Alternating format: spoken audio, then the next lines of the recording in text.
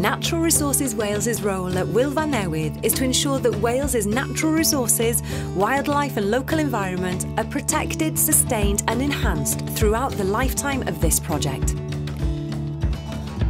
We'll do this in 3 ways: assessing the design of the reactors, environmental permitting and providing advice and guidance to other organisations.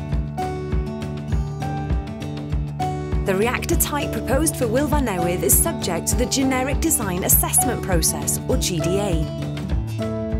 A 4-year programme assessing and investigating the safety, security and environmental impact of the design.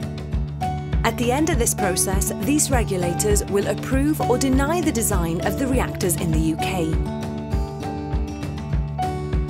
Before the developer can build and operate a nuclear power station at Wylfa Newydd, it needs a number of permits from us, ensuring the construction and operation of the plant minimises damage to the environment.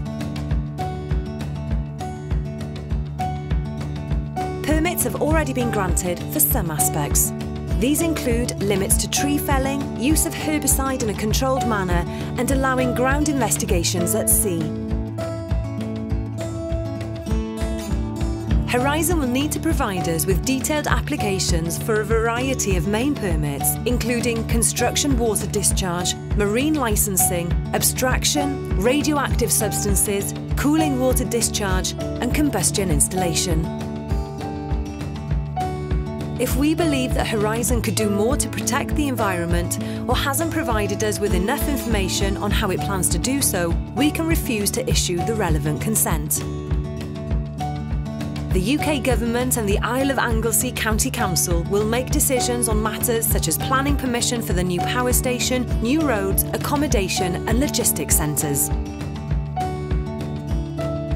We will provide them with specialist advice to protect and improve the environment.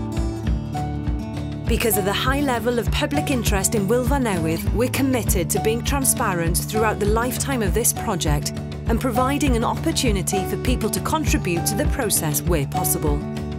To find out more about our role at Wylfa Newydd, please visit www.naturalresources.wales.